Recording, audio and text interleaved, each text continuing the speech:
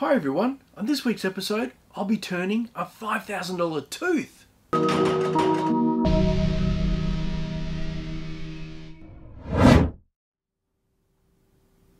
Before we take a look at this expensive tooth, I need to explain how I got it. Now there's a bit of a story behind it, so while I'm telling this story, I'm going to start making a base for it to sit on. 3 months ago, a good friend of mine went to the dentist with a chip in his tooth.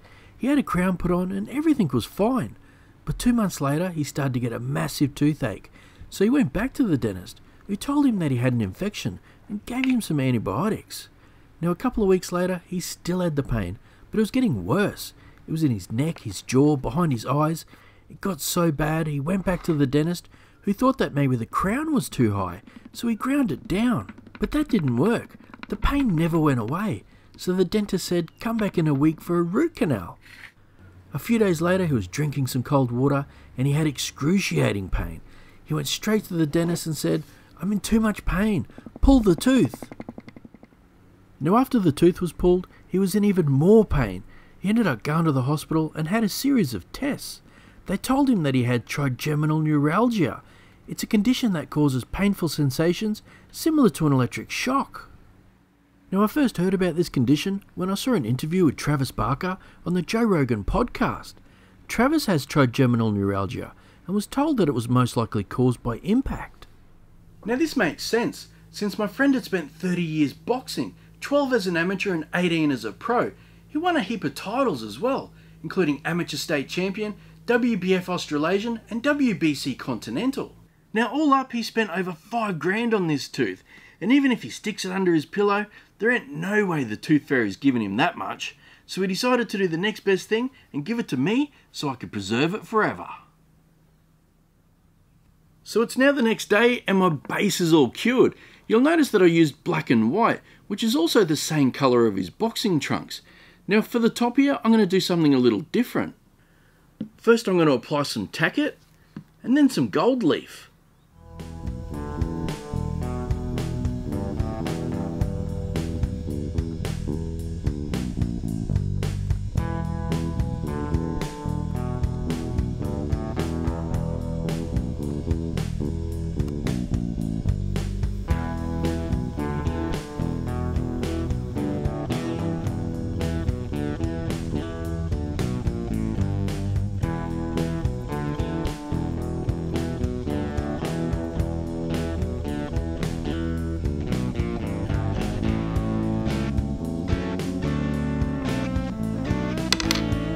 Now that I've finished with the gold leaf, it's time to take a look at the tooth.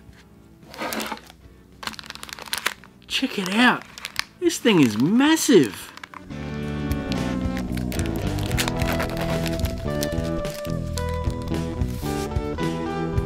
Check it out. You can see where the crown was put on. And look at the root system. This was definitely a healthy looking tooth. Now as most of you all know, I've never put a tooth in resin before, so I really hope this works. My plan is to glue it down with some UV resin. We'll then stick this inside a plastic cup and pour some epoxy over the top.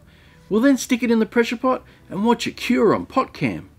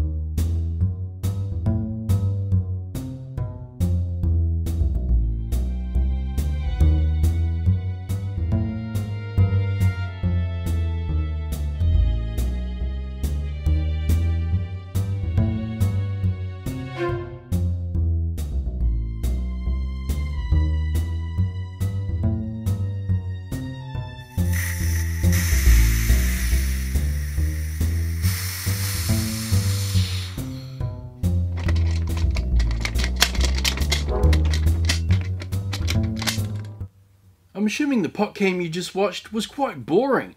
I bet it wasn't as explosive as last week's chocolate episode.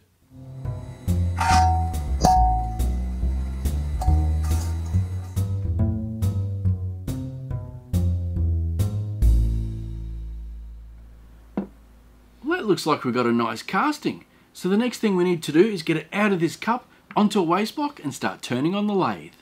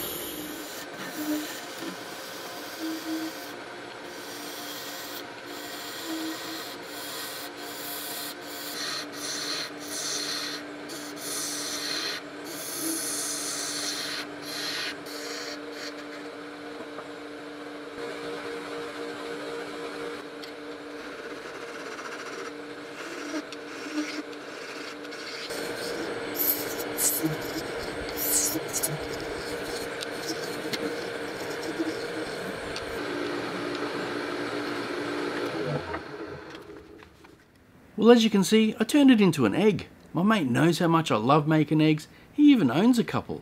So now to finish this one, I need to give it a sand and a polish.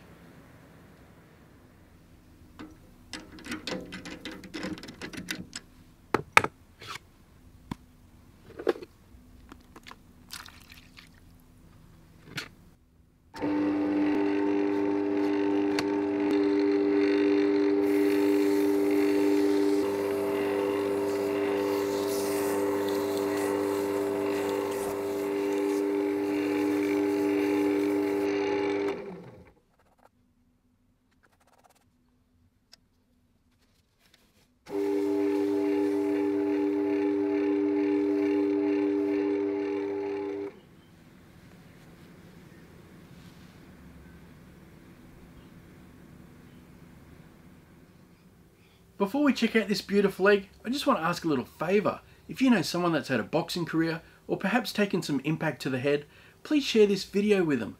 They may have trigeminal neuralgia and not even realise, and this video might help them get their diagnosis. Now this egg has to be one of the strangest I've made, but I think it's turned out really cool, so let's check it out.